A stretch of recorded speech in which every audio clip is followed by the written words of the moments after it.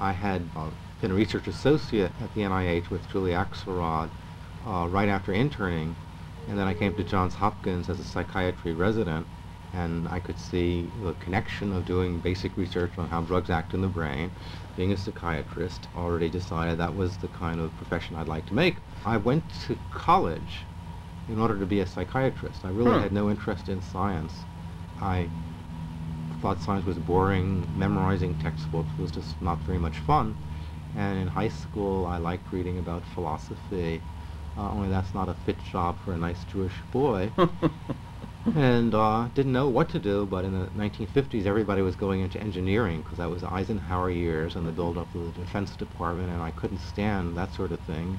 But some friends were going to be in pre-med in college, and I thought, maybe I'll be a psychiatrist, because I liked thinking about how the brain works and cared about people's feelings. And I figured all I'd have to do would be somehow survive my way through the biological sciences and go to medical school. So I did, and in medical school, though I didn't particularly have any a priori interest in sciences, I started working actually the summer before I started medical school at the NIH. I was going to Georgetown Medical School, and before that I went to Georgetown College. And in college, I sort of worked my way through college giving classical guitar lessons, because that was the thing that I did best of all, play the guitar.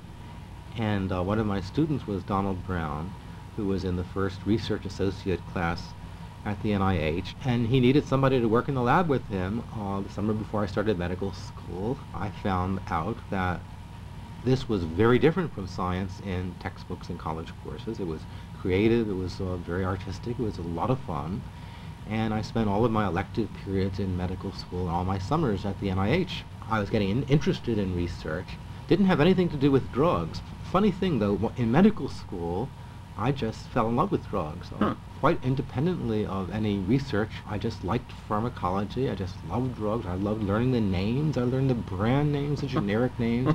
I actually, the American Medical Association had its annual convention in Washington, D.C., and medical students could wander through. And in those days, you could get drug samples for free. And I remember getting massive numbers, big shopping bags full of drugs, and I would just look at them, and I liked the color. I just liked drugs. Didn't do anything with them. They just sat in the bag for years. Then after interning, I was fortunate to be able to become a research associate at the NIH. I was very lucky. I got a position with Julius Axelrod.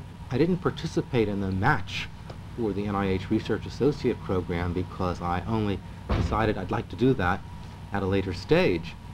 And all the slots were filled. And lo and behold, Dr. Axelrod had an opening. And as he said to me, he said, Saul, you know, I ordinarily, all the people that apply here are from Harvard and Yale, and you're only from Georgetown, and I wouldn't really take you normally, but I have no choice. I have this opening, and there's nobody to fill it.